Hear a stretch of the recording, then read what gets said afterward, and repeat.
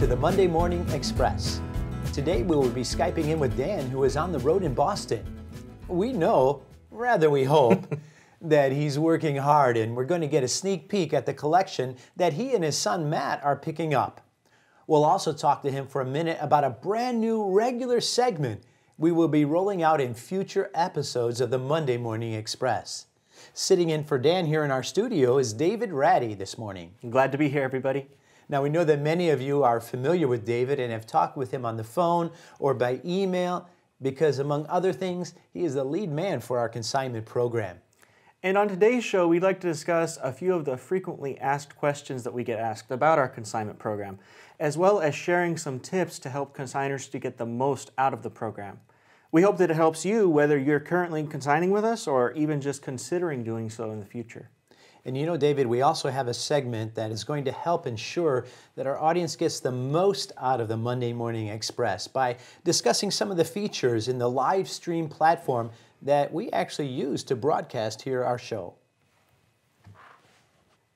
And Roland will be giving us this week's product review of the beautiful new Milwaukee box cabs that just arrived from PSC, the second batch of them.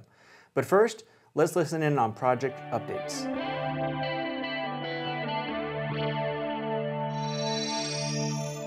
And now for our project updates. In speaking with Mr. Jack Vansworth over at the Division Point, we see that final numbers have been set for the third run of the Alco Road Switcher project. Now, last week, we showed a list of the 14 versions they were bringing in. However, we see that there's been a change in some of them. So, just to bring you up to speed on those changes, here we have the revised listings on your screen. We have very few of these left to reserve, so please check our website for availability. Also, we see that a steam project, they tell us it's going to be in by the end of the year, is the 484 Northerns, which includes the Sioux Line Class 020, as well as the Rock Island 5100s. So we look forward on updating the progress of those as we get a little bit closer to delivery. Switching gears and talking about PSC, Mark Mogensen tells us that the HO scale Great Northern W1 electrics are just about to arrive. And as soon as we receive them, we will do another product review to get some in-depth look at these beauties. Also, we wanted to mention the RF&P Berkshires, the 284s. We're still looking for some reservations in order to get this particular project into production. Take a look at these versions again on your screen. You'll see PSC is looking to produce 3 different versions from the early to mid-1940s. All of them painted in the black and graphite scheme with the raised cab numbers.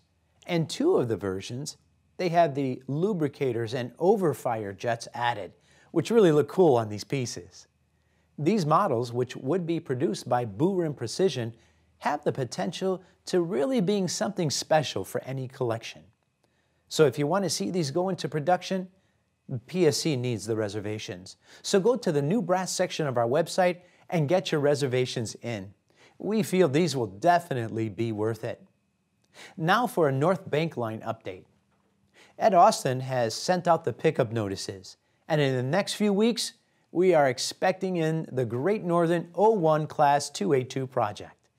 Again, built by Boo-Rim Precision, we anticipate another great-looking set of models. The different versions are going to include some in the glacier green, while others are in the black factory paint scheme. There are a few of the separate auxiliary water tenders available, which look really nice when attached with the loco and tender. So as soon as we receive these models in, we will get some photos posted right here on the Monday Morning Express. But now, as we mentioned at the outset of our show, we want to give you a little informative segment on our broadcast via the live stream platform. We really appreciate all of our viewers and the use of our live stream platform for hosting the Monday Morning Express. In fact, with nearly 250,000 total views, it is quickly becoming popular among a lot of people. However, since this is such a new platform, we wanted to give you a little tutorial on how to get the most out of your experience and interaction with the show. Perhaps some things you may not know. To find the Monday Morning Express on livestream, simply enter livestream.com/ Brass Trains in your address bar. There you will find our Brass Trains channel. From here you can get updates on our product videos, the Brass Expo, and of course, the Monday Morning Express. Also on this page, you have the option to download an app from the App Store to play on your mobile device or even using Roku to watch it at home on your television. It's easy to share our page by clicking on this arrow icon or follow us by clicking on the follow button. Of course, to like or leave any comments, which we encourage, you need to create an account at livestream.com. You can do so by logging in here. At the bottom of each channel thumbnail, the total posts or videos are listed along with the total channel views to date. So to access the Monday Morning Express channel, simply click on the channel icon. You'll see in the main section of the page, under the Monday Morning Express title and description, a way to receive notifications of upcoming episodes by clicking on the Get Notified button. Then you will never miss a moment of the show. From here, you will notice all the episodes on the right-hand side of your page. If for some reason your device doesn't show this channel list, simply click here to expand or collapse this list. Clicking on the About icon on the same right-hand panel will briefly show information about the Monday Morning Express channel, such as where it is filmed, when it airs, and what it's about. Again here, you also see a share button to let your friends know about the Monday Morning Express webcast. Lastly on this panel, there's a like button. Go ahead and click this to let us know how much you enjoy the show. In this section, you can see the episode number and run date in the titles, how long ago it was posted and the current view count since airing underneath the title, and the run time of each episode on the top left-hand corner of the icon. To view an episode, locate the one you would like to watch and click anywhere on the title or thumbnail icon for that episode. Once you click on an episode to watch, it will automatically begin to play. You have many of the same options as before on the top right-hand corner of the video. You can like, share, or comment on this video, which we encourage you to do. Remember, you must create an account or be logged in to like or comment on an episode. Also, by clicking the information icon, you can see the episode details. To expand the video to full screen, click this icon so you can get the best viewing experience. Lastly, click on either directional arrow on the sides to watch the previous or next episode without having to change screens. We hope this informational video was helpful to you and improves your viewing experience for the Monday Morning Express.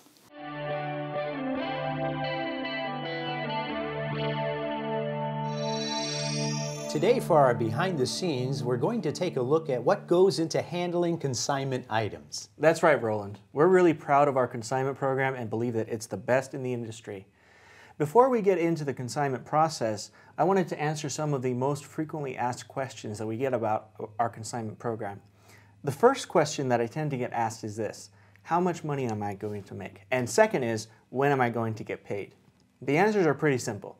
Depending on the payout method that you choose, you will net 75% of whatever we sell your item for. We take care of any credit card fees, and we process and send out checks at the end of every month. And Dave, I know that many of our customers make use of the layaway program that we have. What happens if a consignment item is sold through layaway? If one of your items is sold through our layaway program, you'll be paid 90 days after your item has sold, or earlier if the layaway gets paid off sooner than expected. Okay, and I know some folks have concerns about the program. For example, other companies may charge a slightly lower fee, or some may not like the idea of not getting paid right away when an item sells on layaway. But it's important for them to know that with how they market their models, combined with the layaway option, we strongly feel that they can net more in the long run by consigning with us. Absolutely. One of the things that I appreciate is that we treat our consigned items exactly like our own stock. We work very hard to find the perfect combination of pricing an item fairly while at the same time selling the item in a short period of time.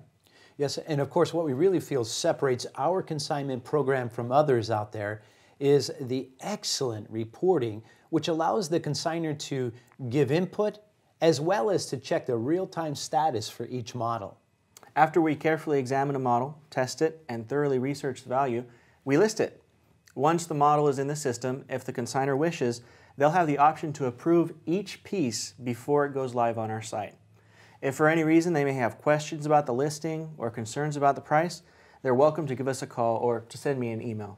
Very nice. And Dave, what happens once a consignor goes through and approves an item's sale price? Once the item is approved, it goes live on the site and a notification email is sent out. At this point, our consignors can monitor all of their items and are notified when an item sells. They can also clearly see when payment is sent. Very nice.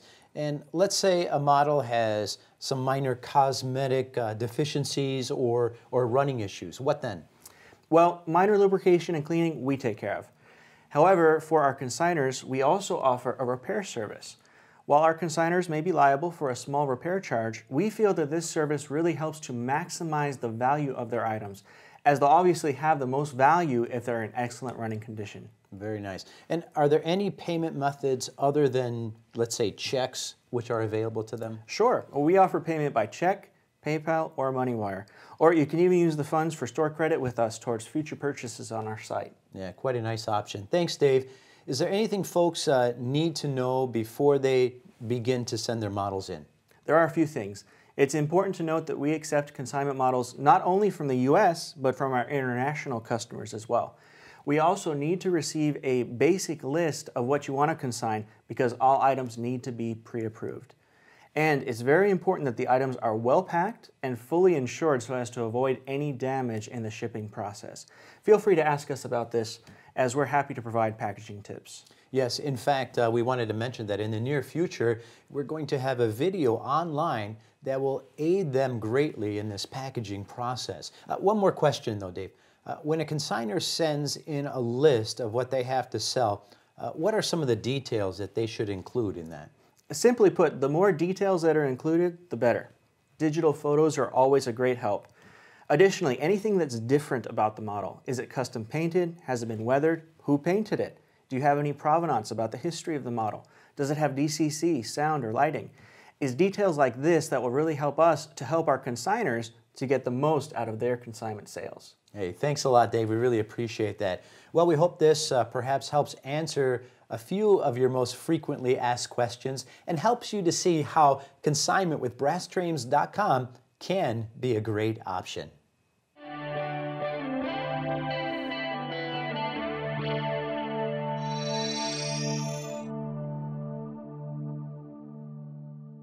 All right, here we are inside with another product review. This might look a little familiar. This is the Milwaukee box cabs. We talked about these models a couple of weeks ago on the Monday Morning Express, but now we have the final part of the shipment in from PSC of these beauties. As you can see, these are the maroon, orange, and black versions that we now have available. We received a lot of models because we get a lot of reservations, and so you're going to notice these on our website. Most of these are already spoken for, but we do have a few of them left. So make sure to go ahead and see what we have listed and get your orders in today. Now, some of the things that we just wanted to highlight about these models, and first I just wanted to take a moment to really give a kudos out to PSC because they're one of the few importers that include this particular certificate, a piece of paper, which outlines the details of the entire project. Not only does it have specifics on each model along with the item number, but they've included in there the quantity in the run, which is very important. The Brass Guide is something that's important to us here at BrassTrains.com, and it helps give a history of the models, how many existed, how much it's worth, especially when it came out, the MSRP. So that's just something I wanted to highlight there that we certainly appreciate from Precision Scale, and we'd like to see that with other importers doing that with their models too. Now, looking at this particular model here, this is the EF3. It's an ABA unit, and You'll see that it's, as we mentioned, in the maroon, orange, and black paint scheme. This is a 1950-60 version. It has the red Milwaukee Road Herald, as noted here. Road numbers E27A, B, and C for this particular unit. Now, some of the features that we saw this one comes with is, first of all, as you probably hopefully have saw when we were testing this model, these things run great. Nice and smooth. Good job by Boo Rim Precision in building these beauties. But the models ran nice and smooth coming around the track on our radius here. And it comes with the complete lighting, forward as well as the reverse, cab interiors, headlight markers, even the electrified pantographs. And something that we really appreciate, we've seen here, this is the first time we've seen this technology, is in these pantographs, they're actually very smooth in their operation. When you push them down, there's a magnet that actually catches them. So these are kind of like be able to put in place exactly perfect each and every time. Unlike the previous versions that we've seen, you've always had difficulty in pushing those pantographs down. And of course, it has the nice motor partitions, so we don't see it on the inside of the models themselves. So that's a really nice feature that we've seen. And something else that we wanted to mention was these electrified pantographs. Yes, they actually work. This clear story roof has a little micro switch in the very front that allows those to be engaged if the pantographs were extended. So nice little feature. We know we've seen that before, but sometimes that little switch is hard to find, but it's right there in the very front of that. So that's what we have here with this particular product review on the Milwaukee box cabs. Again, nice job from Precision Scale in developing these and delivering these, and of course Boo Rim Precision in the fine quality of craftsmanship with this particular project. So take a look on our site at brasstrains.com. See what we have left. If we have a couple of left, I would snatch them up right away. These are going to be a nice collector's piece.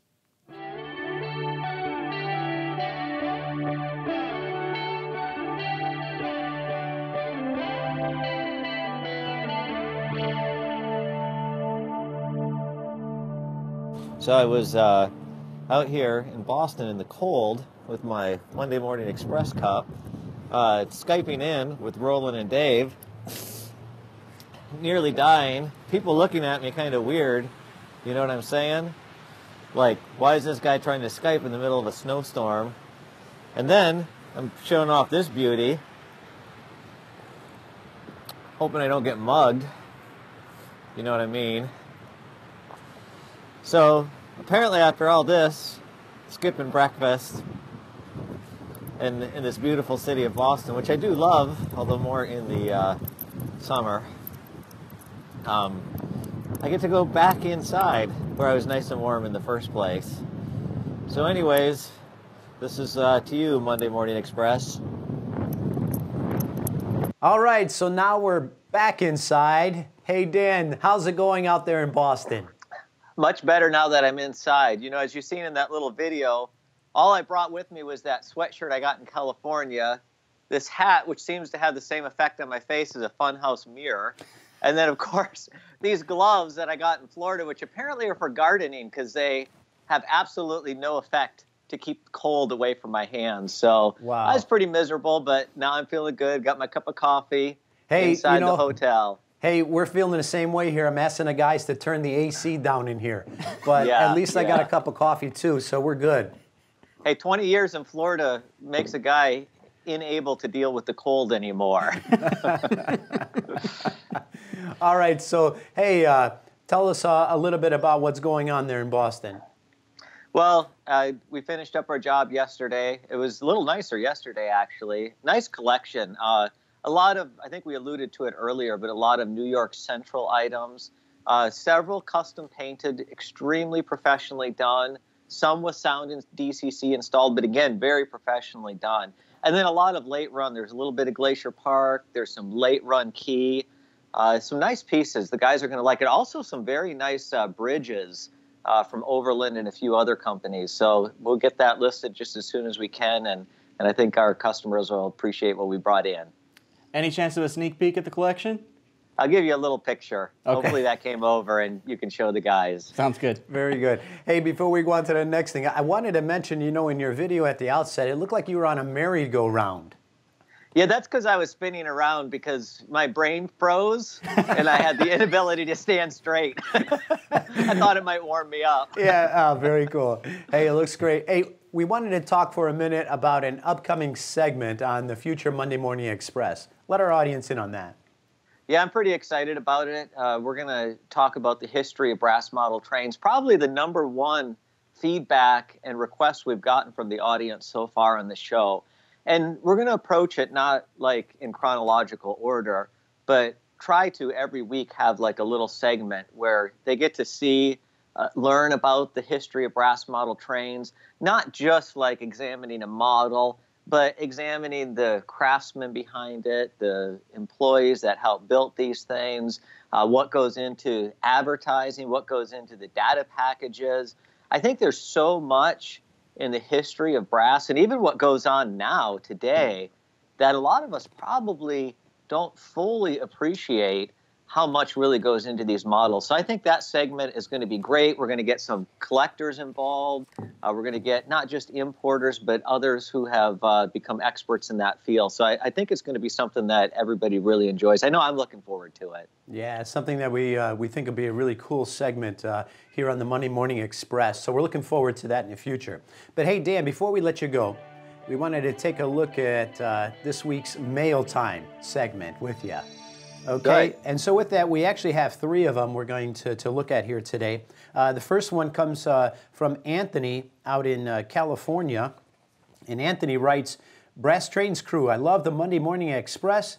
I think it's exactly what our hobby needs to help spread the word about what makes brass models so special." He comments, "I'm not an operator, and truthfully, I don't even display my models. They are all neatly packed in their boxes in my closet. However, if I want to take one out to look it over, my favorite way to do it is to take photographs. I love photographing all the fine details of brass models, and I have easily spent an hour taking pictures of a single model." And of course, we're seeing those across our screen as we're talking here.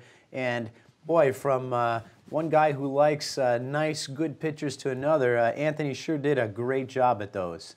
Yeah, nice job, Anthony. Those photos are beautiful. So I think they make the model really come to life the way he shoots those. So keep up the good work. We love seeing that. Yeah, it's a Glacier Park model. It's Denver Rio Grande M75 as we're seeing there. So, but just some exceptional detail on that piece. So we agree with you. Great model to take a look at. All right, so Anthony, we'll get your mug out to you. And then our next one, of course, comes from Adam. He says, "Hey guys, really an awesome job with the show. I am enjoying it immensely. How many parts are in a normal brass locomotive?" That's his first question. Secondly, will we be seeing more factory-installed DCC and sound in new brass offerings? And of course, he's attached the photos of his Challenger Imports GS4 together with his layout. We see that in there. So maybe yeah, from Nice Baltimore. layout too. Yeah, it is. Nice layout, Roland. I think did he mention Jeff from CMR helped build that layout for him? Jeff Springer, maybe? Jeff Springer, yeah, very nice. Yeah, very nice. He does good work, I can tell. Very nice looking, and that model looks great in that setting. Yeah, it does. You know, as far as the amount of parts, Adam, sure, that's one that we're going to have to do a little research on, of course. Some have printed something about that in the past, but we'll take a look at that. Good question, and maybe we'll have that on an upcoming episode. But as far as the factory-installed DCC and sound, good point. We know, Dan, we're going to have it on our big boy that's coming in at the end of this month from Glacier Park. We're going to see it on there. And certainly would like to have more feedback from our customers because many are saying that this is something that they would like to see incorporated into future models. So we'll share that with the importers, of course. Yeah, I think the importers have been reticent to do it, you know, but I think we're getting enough feedback that they're simply going to have to. You know, we felt strongly about it with the Big Boy project.